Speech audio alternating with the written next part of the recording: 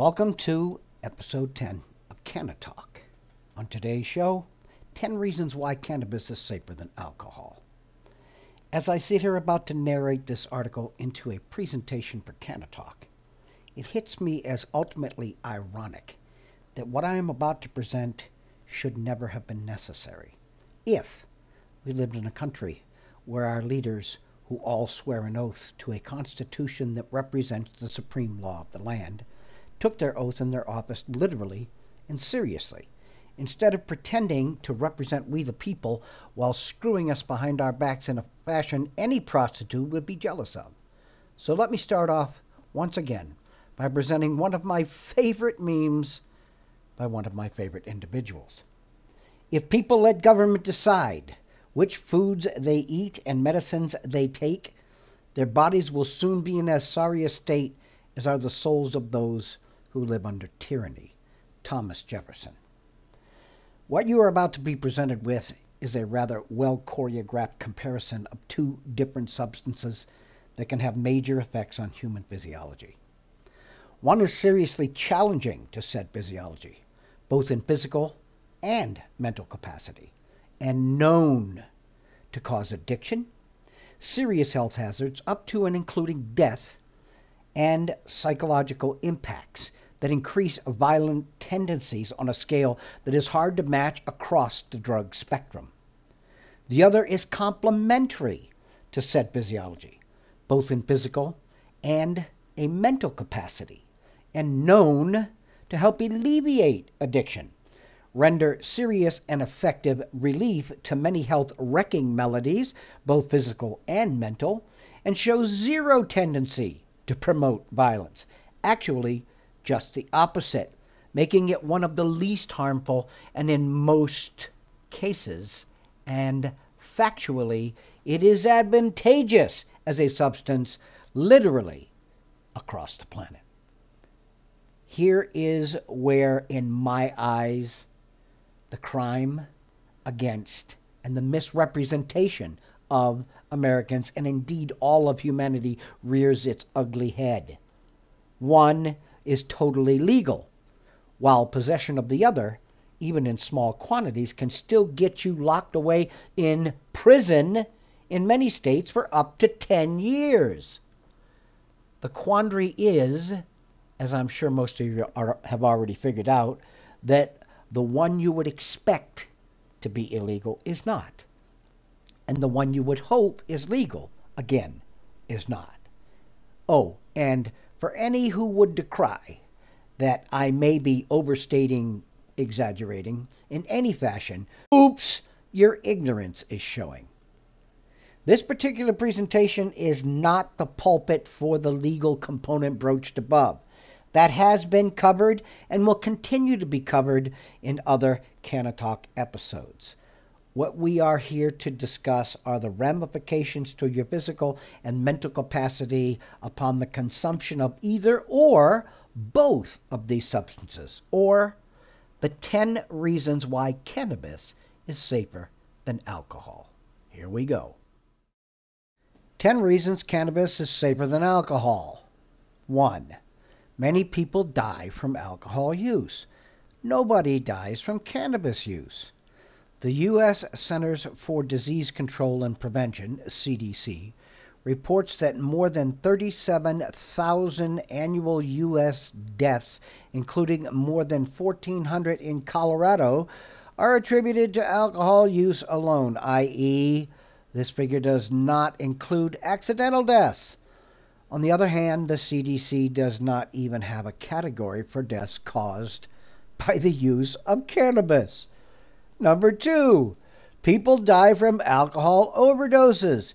There has never been a fatal cannabis overdose.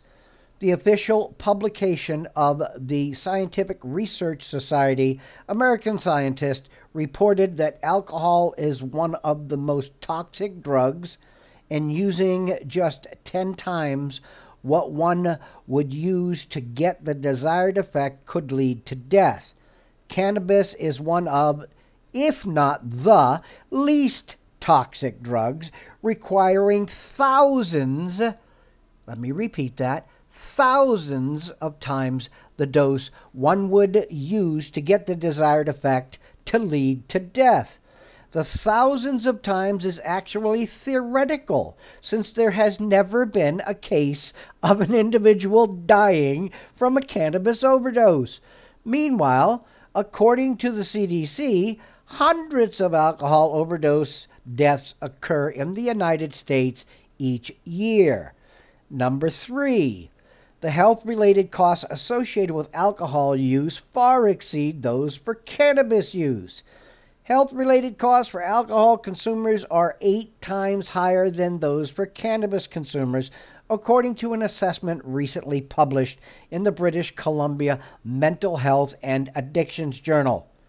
More specifically, the annual cost of alcohol consumption is $165 per user, compared to just $20 per user for cannabis. This should not come as a surprise given the vast amount of research that shows alcohol poses far more and far more significant health problems than cannabis. 4, alcohol use damages the brain. Cannabis use does not.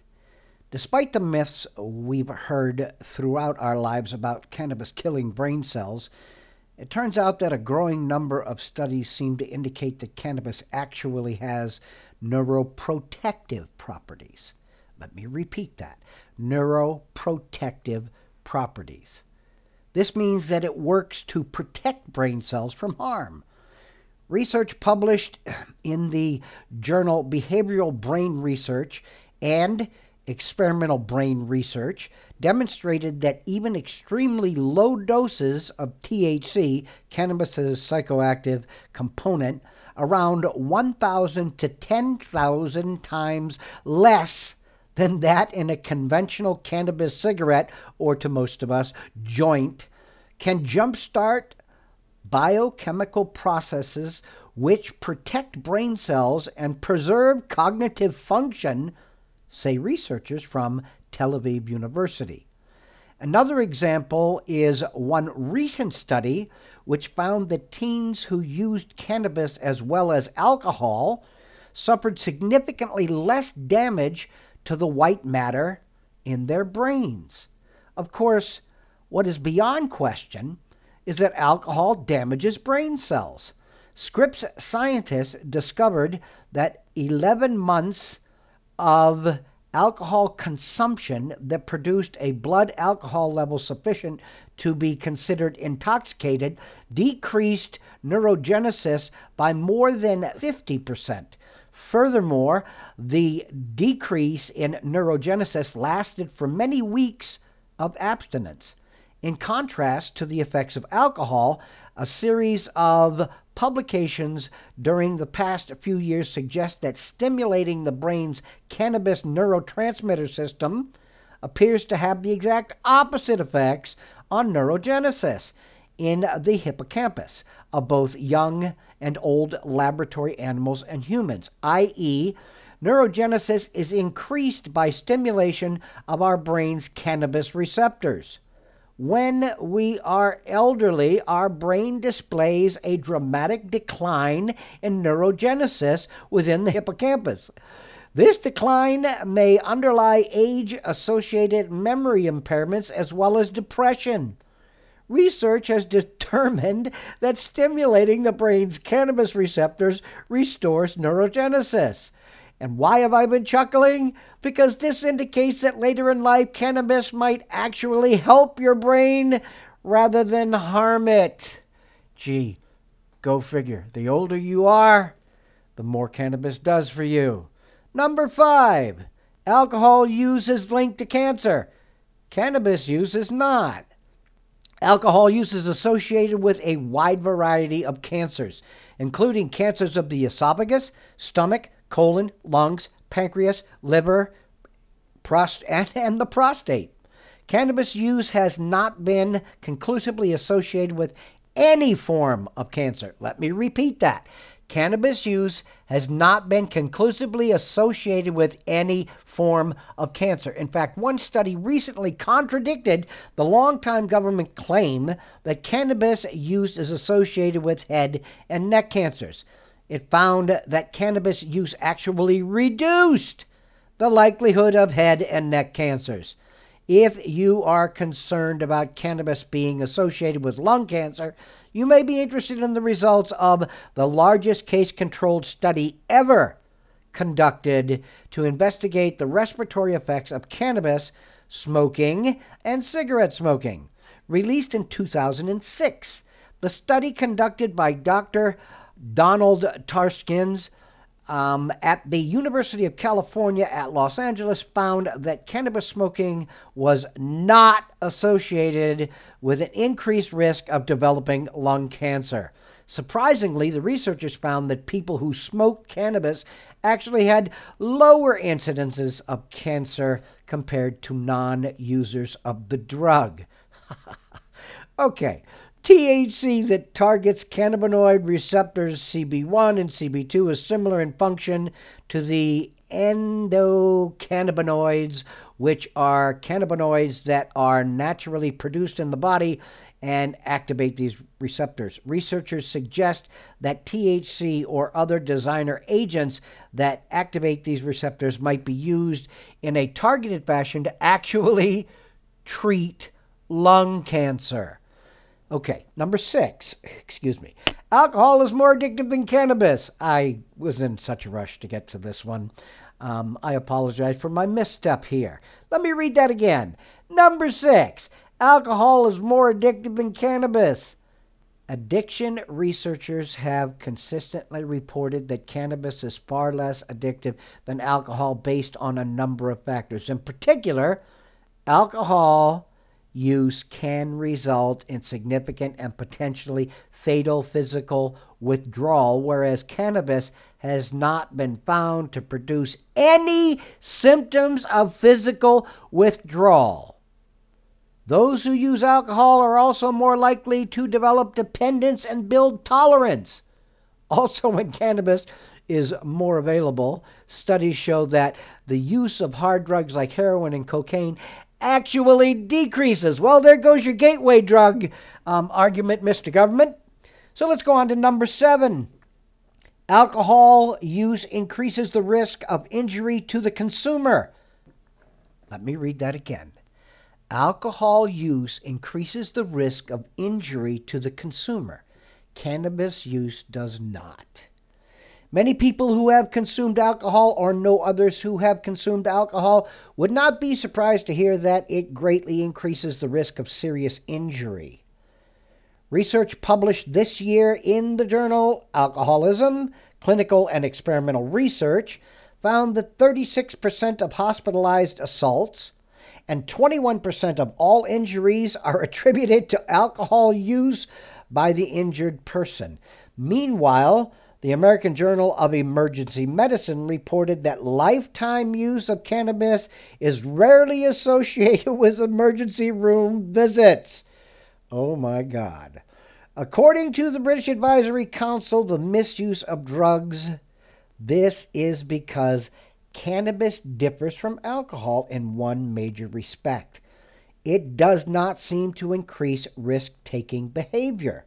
This means that cannabis rarely contributes to violence either to others or to oneself, whereas alcohol use is the major factor in deliberate self-harm, domestic accidents, and violence.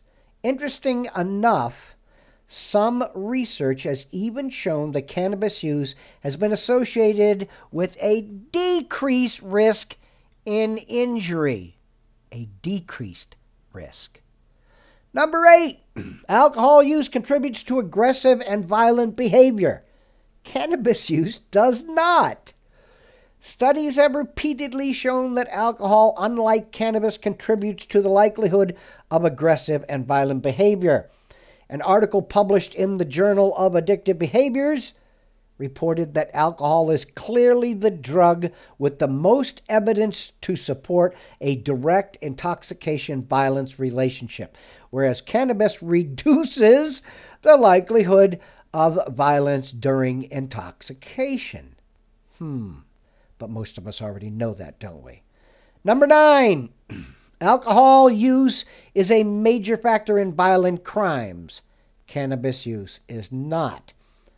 The National Institute on Alcohol Abuse and Alcoholism estimates that 25 to 30% of violent crimes in the United States are linked to the use of alcohol. Wow.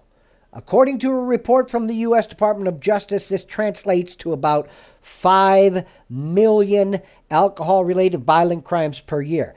By contrast, the government does not even track violent acts specifically related to cannabis use, as the use of cannabis has not been associated with violence. Of course, we should note that cannabis prohibition by creating a widespread criminal market is associated with acts of violence. And number 10. Alcohol use contributes to the likelihood of domestic abuse and sexual assault. Cannabis use does not. Alcohol is a major contributing factor in the prevalence of domestic violence and sexual assault. This is not to say that alcohol causes these problems. Rather, its use makes it more likely that an individual prone to such behavior will act on it. For example, a study conducted by the Research Institute on Addictions found that among individuals who were chronic partner abusers, the use of alcohol was associated with significant increases in the daily likelihood of male-to-female physical aggression. But the use of cannabis was not. Specifically, the odds of abuse were 8 times higher on days when men were drinking. The odds of severe use was 11 times higher. According to the Rape, Abuse, and Incest National Network, RAINN, website highlights on alcohol as the most commonly used chemical in crimes of sexual abuse and provides information on an array of other drugs that have been linked to sexual violence. Given the fact that cannabis is so accessible and widely used, it is quite telling that the word cannabis does not appear anywhere on this page. And that ends the article. Now, with everything that we've put out here, it would have to be said that Mr. Torres has done a really good job at putting all of the pieces together for us. For all of those who would consider that alcohol is by far the lesser of two evils, that those who consume alcohol have some moral high ground over those who consume cannabis. For those who would consider that alcohol has any type of healing properties over the use of cannabis, I would tell you that this article puts most of what you believe to rest. I would also encourage anybody who is watching and listening to this on YouTube to please click on the link below and go to the website, tlbtv.com, where the actual article and the embedded video resides, because you will find all of the active links and all of the resources that were used, including the links to the studies for the publication of this show. So with all of this in mind, I ask, please do your own research. This is but a start. Take it from here and take it as far as you can take it. Thank you for watching.